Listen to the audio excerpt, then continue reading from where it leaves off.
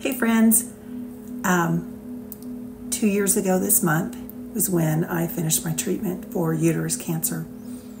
I had chemo and radiation. I lost all my hair, and 2 years ago I finished with my last PET scan, and at the time it was clear.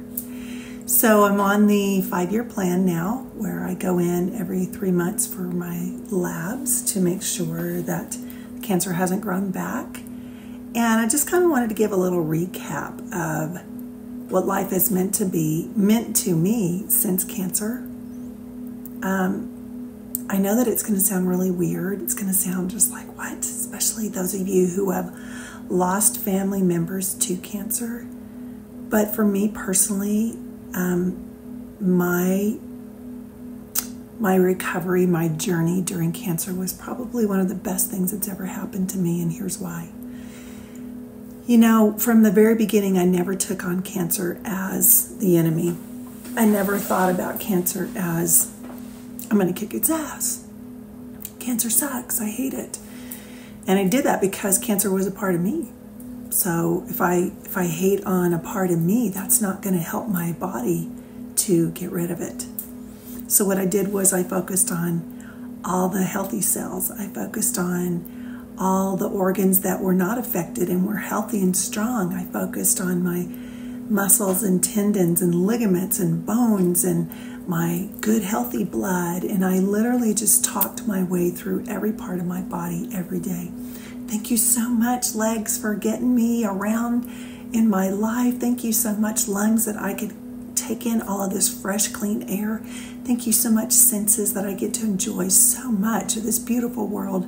You know, I just went through everything, and that just became my focus. When days of chemo came around, I looked forward to it, because that was one more step closer to being whole and healthy. I considered it a privilege to be able to be in a state that has wonderful medical care, and I had a great medical team, and I was able to have chemo.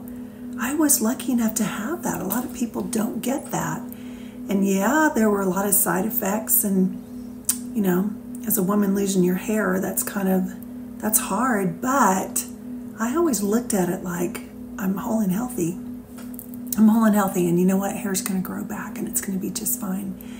And you know, I'm happy to say, like, this is my hair. And it's been cut, you know, but it does grow back. And I remember I tried to look for the positives of no hair during that time, and I joke often, but it was kind of true. I could literally take a shower and be done, like just within a couple minutes, because I didn't have to shave anything. I didn't have to wash my head. You know, it was just kind of super simple. And, you know, I had my Tina. My Tina was my wig. I don't know why I named her Tina. Like, it doesn't represent anything, but she was Tina to me. And that just meant that, you know, every day I put my Tina on, and I just showed up. I just showed up. And so having Tina before I lost my hair was such a big relief, because I had my plan already in place. I wasn't going to have to go in public when I wasn't ready without hair, or in the stages of the hair falling out, because it can be kind of embarrassing.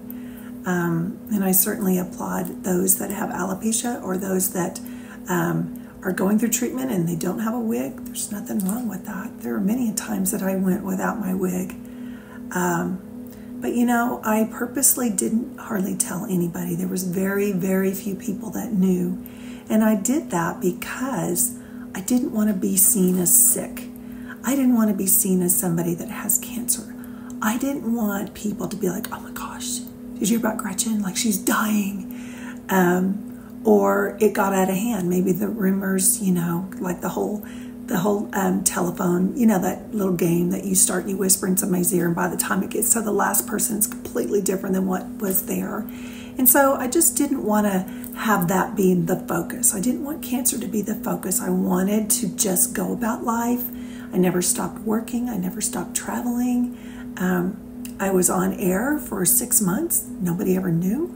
Nobody knew that it was me and Tina. And so that was my way of dealing with it. And now that I get to share my story, I'm on a stage all over the world sharing my experience of how to allow the power of thought to work in your life. You don't have to have cancer to really tap into the power of thought. And what I mean by that, that's the power of you speaking to yourself. And really, when you're speaking to yourself in a positive way, it is a form of prayer.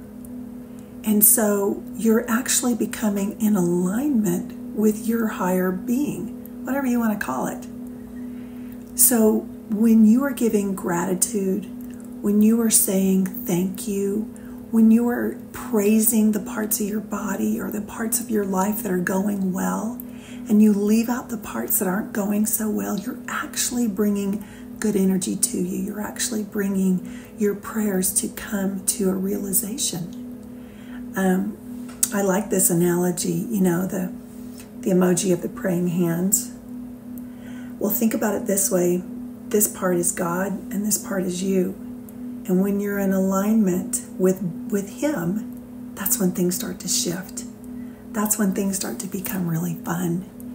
And I know that looking back, there were, I think, 6 times I was denied chemo because my white blood count wasn't where it needed to be. If I accepted chemo at the time, it could have killed me. So, prepping for chemo, getting yourself all emotionally ready, kind of getting my family. One of my kids would always take off work because it was like 8.5 hours to do my treatment at the hospital. And when we were turned away and we were driving back home, it was like, okay, let's go get some ice cream, or let's go have lunch. Or I just kind of took it as like, it's a free vacation day with me and whichever one of my kids could come with me. So, really the premise of what I'm trying to say, y'all, is you can find good. You can find good in any situation. You can find God. You can find the universe. You can find whatever brings you that peace. You can find it. It doesn't have to be found after it's all been taken care of. It doesn't have to be found after you get the results that you want, or your dream job comes in, or you find your soulmate or whatever.